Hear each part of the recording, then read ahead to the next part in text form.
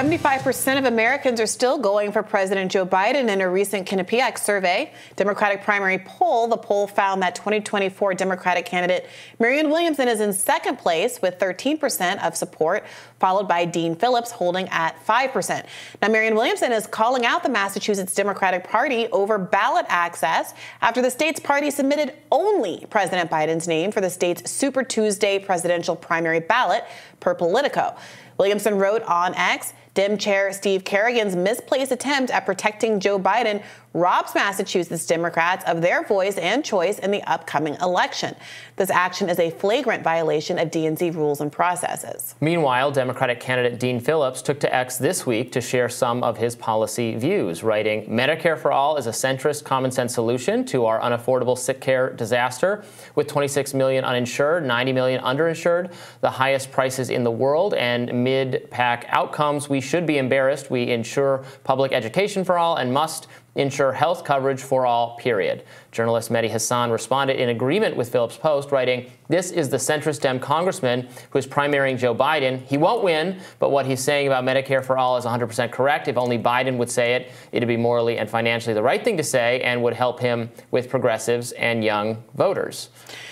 Yeah, as for the Dean Phillips Medicare for All, nobody cares. He's been in Congress for years, has never signed on to this Medicare for All legislation that I think Jayapal has been putting in now for like many congressional cycles.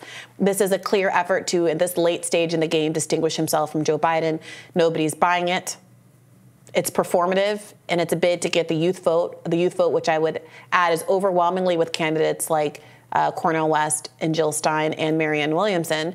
Marianne Williamson, meanwhile, at 13%, we should have said 75% of Democrats are still going for Joe Biden, not Americans overall. That's obviously not true.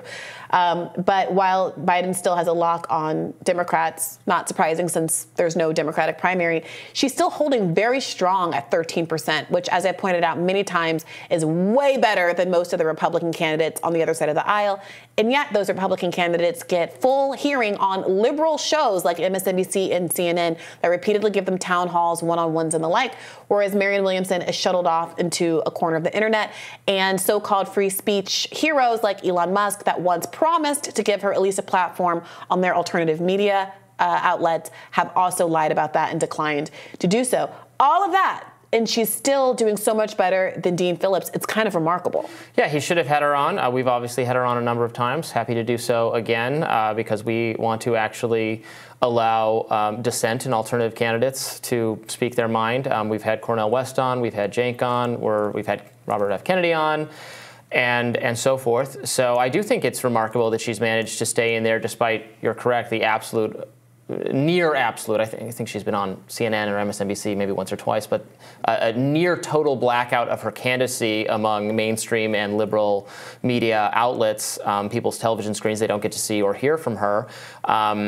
Yeah, I mean, on the Republican side, you're right that there has been much more voice given to the non-Trump people. I mean, now we're at the point where, I mean, Trump isn't at 75% versus all the rest. And Nikki Haley doing okay now in some of the polling, still not anywhere, not near Trump, but, you know, getting closer there. But that's not to excuse anything they're doing on the other side to absolutely silence Marianne, especially including the actual primary voting, trying to, you know, keep her off the ballot. I mean, that's Democrats' favorite new tactic. we'll just not have people on the ballot, so we won't bother you. We won't sully your day with the opportunity to vote for anyone but Biden. Because it's not a new tactic at all, as some Green Party folks have been pointing out. The Democratic Party has weaponized ballot access to extreme extents routinely. For example, most recently, off the top of my head, Matthew Ho, who was running for Senate in North Carolina, had to go up against Hillary Clinton attorney Mark Elias law firm in their efforts to challenge every signature, every name, and keep them in courts when he should have been campaigning. And of course, the Green Party doesn't have nearly as many resources as Hillary Clinton and the DNC and various arms of her in their outreach. So this is a strategy that is largely kept from the American public, that has been used to continue the facade of there being only two options, no matter how unpopular those options are. Our two-headed, monstrous corporate duopoly will continue to force it down our throats if people don't report on all of the ways that they are very much undermining democracy. And all the ways there are very much dissent on the issues among these other candidates, offering, on the Democratic side, offering more progressive economic policies, a markedly different foreign policy, obviously hitting Biden from the left on those things.